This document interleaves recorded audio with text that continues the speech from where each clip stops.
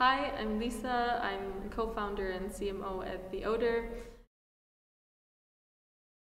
So it's funny because I never thought that I was going to be an entrepreneur. That's not a journey that I was aspiring to. In 2021, my sister, who is the CEO and the visionary behind the idea of the Odor, she had a big problem with all of the packaging waste that she was creating through her consumption of oat milk. And so she gave me a call. She's a mechanical engineer, so she, of course, was thinking maybe there could be like a machine solution to all of this. So she gave me a call, and I was immediately fascinated by the idea and also building a purpose-driven business. And so we asked two more friends to join, and that's where all of the journey started. So essentially in our machine, we do everything that traditional oat milk runs through also in an industrial plant, which includes a fermentation. So you ferment the oats to make them naturally sweeter without adding sugar, and then also adding oil to make it creamy and to create that barista-quality foam that we all love so much.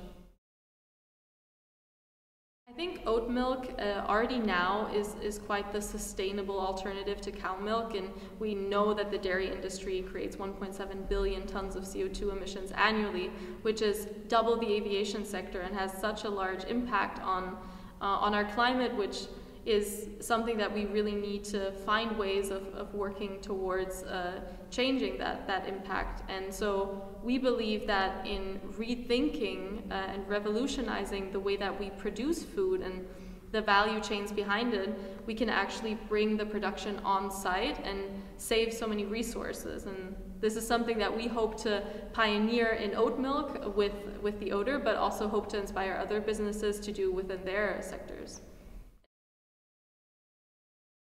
I mean, I think there's many obstacles, and I think having a startup is kind of like a constant obstacle course, right?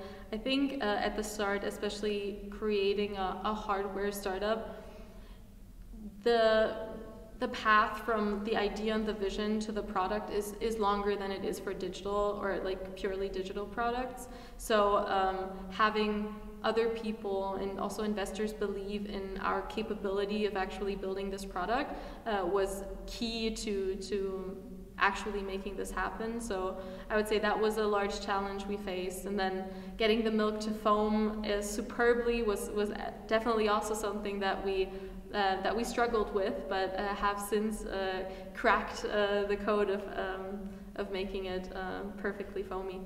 I'm a big fan of iced oat milk lattes, which I guess is just a very simple coffee drink. But then I think also on like the more cooking or like experimenting with oat milk in recipes, there's so many cool things that you can do, like pasta recipes. I have this really great recipe, which is also on our Instagram, for like a pumpkin, creamy pumpkin sauce pasta that also uses oat milk, which is amazing.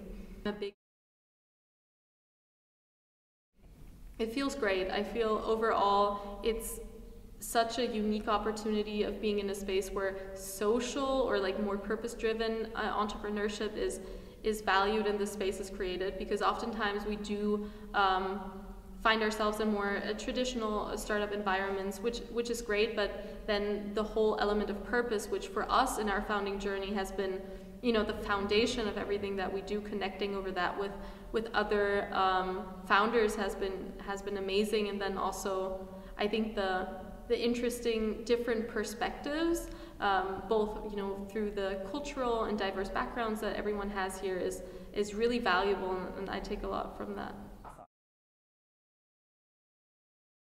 think it would be to find yourself partners, network, mentors, whatever it is. Like, you can never build a startup by yourself. And so my advice would be to go out, ask people, tell people about the idea, get co-founders on board, get the support from mentors, programs, whatever it is. Like, learn as much as you can and also lean on others, because it's a wild ride, and having people support you throughout it is key.